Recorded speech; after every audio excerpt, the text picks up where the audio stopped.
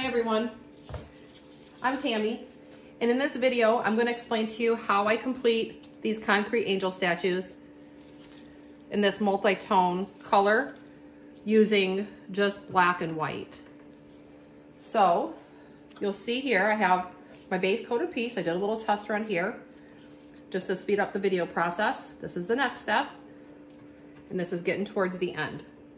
It's typically 4 to 5 steps. They take me on average 4 to 5 minutes to complete when I do them down a line. But for the purpose of this video, I'm only gonna do a couple of these here. I have here my base coat paint that I use to base coat this statue. I make sure it's completely dry. And then I add white to the base coat, and I come up with this deeper gray color. So I get the excess off, and I recommend just using cardboard. Get the excess off. Then just brush it over the piece lightly. Just let it collect on the detail. All the way around. And just make sure you go back and forth over the detail against it. You don't want it to settle completely in.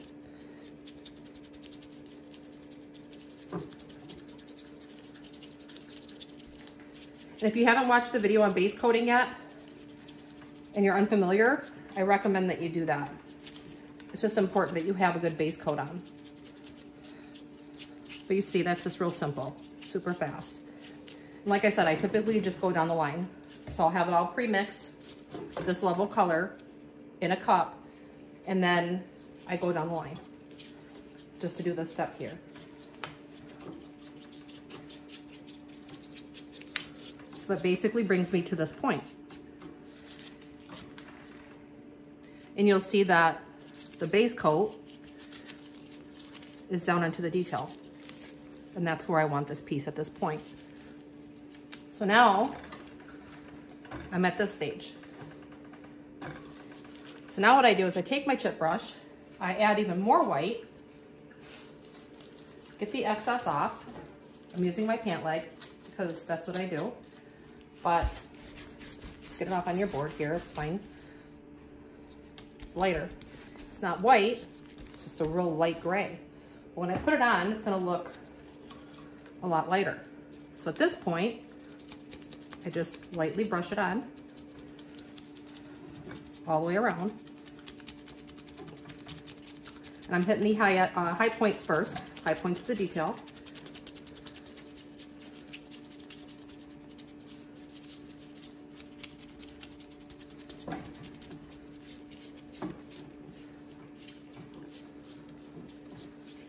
But you can see it looks white.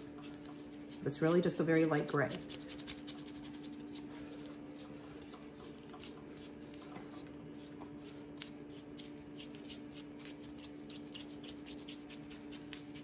I'm trying to make it so you can see it.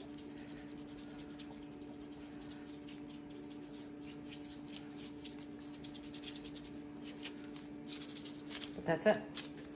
So this is where I want it. So now this piece, you see how much closer it is to looking like this here. So now, typically I would let this dry. This is what makes this video a little tricky because I'm trying to speed up the process. So at this point, I'll add just a little more white, get the excess off, and go over it once more, but just hitting the high points.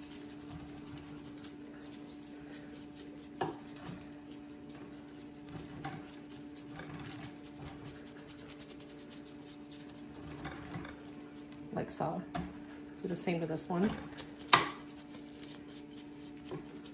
And this dries very fast. Base coats dry very fast. I typically let my base coat set on for a day, and then I'll just come down into several of these at once. This is all I want to do.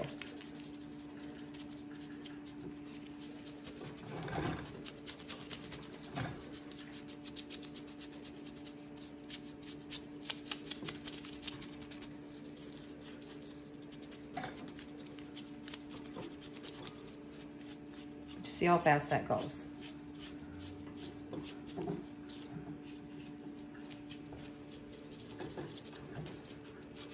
So that's close enough for what I want to do.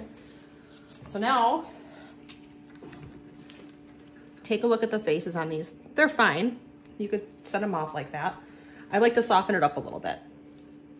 So what I do now is I take my brush, I go back to my base coat, just add a little bit, touch of it to your brush, get the excess off. So you're bringing it down in tone a little bit to more of the gray, and I just lightly brush it on.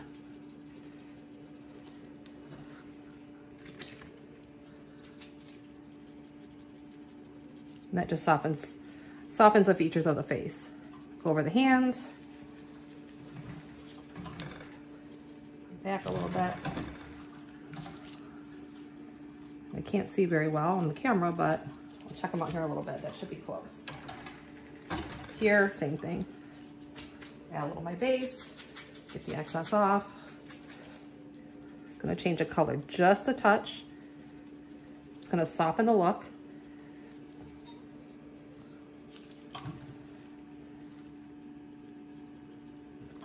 And that's where I want it. So at this point, I will take a detail brush, go straight back into the white paint, get the excess off. But I'm leaving it a little thicker on my brush. It's just a detail brush. This is like a 1/2 inch detail brush. And what I do here is I go over the hair just to pop it out a bit more. It's just what I choose to do. Just real lightly. Just better to start out with less paint if you're not used to it to start. And just go around and I pop that detail a bit. Like that. Then I also go over the detail here on the design.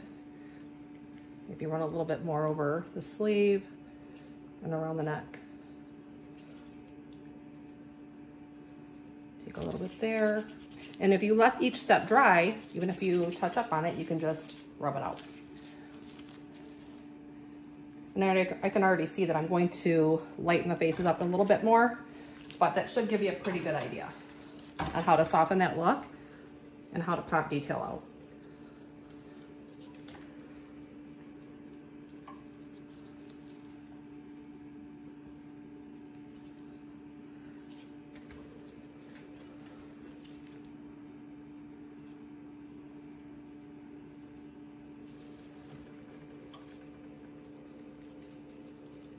So that should give you an idea. Hopefully that helps. If you're into painting concrete statues and you're interested, we do have a Painting Concrete Statues Facebook page, and we have a lot of talented people on there. So I highly recommend you check it out. Just go on the search bar for Painting Concrete Statues on Facebook and take a look. And that is it.